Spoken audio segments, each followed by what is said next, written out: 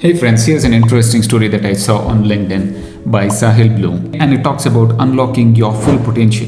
Basically, it talks about how to make progress on big, intimidating goals. And the structure is super simple: 30 days, 30 minutes per day. With this approach, three things can happen. One is the clarity. When starting a journey of self-improvement, getting clear is very important. And the 30 days pledge is a good way to see how committed someone is. This commitment razor-sharp method checks a person's physical and mental input to make sure they are fully committed to their goals. The 30-day deadline is a real marker that tells the difference between people who are just interested and those who are truly committed. This method isn't just a test of willpower, it's also a deep look at how ready someone is for the change. Enjoy the benefits of month-long project. This process gives people clarity that shows if they are ready to face the difficulties and enjoy the benefits of a month-long project. The 30-day pledge turns into a powerful tool that helps people figure out how committed they really are before they start a trip that will change their lives. The second thing is it removes intimidation. Self-intimidation is a strong obstacle that gets in the way of progress. Overcoming it is often the first step on a path that changes you.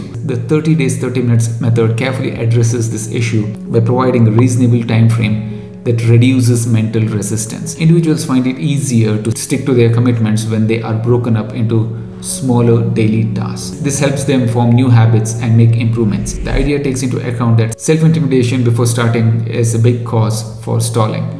People often avoid tasks that they think will be too hard for them. This method supports a slow and steady approach, which makes it more likely that people will accept change and personal growth. The reason this method works is that it gets rid of mental blocks that get in the way of progress. It lets people get over the fears and proudly move towards positive change. The next is the effective compounding. Starting the effective compounding through the 30 for 30 plan can be a huge step forward in your personal and business growth. You can put 900 minutes of focused work if you do something for 30 days straight, for 30 minutes at a time. This may not seem to be a big investment, but the power of compounding makes it so that the benefits are surprisingly big. The 30 for 30 method makes sure that you consistently and sincerely work on something, whether it's learning a new skill, getting better at a hobby, or improving your job skills. The short doable runs make it feel like a marathon, pushing you to work as hard as a lion. Over time, these short daily commitments will lead to real and amazing progress in any area of interest,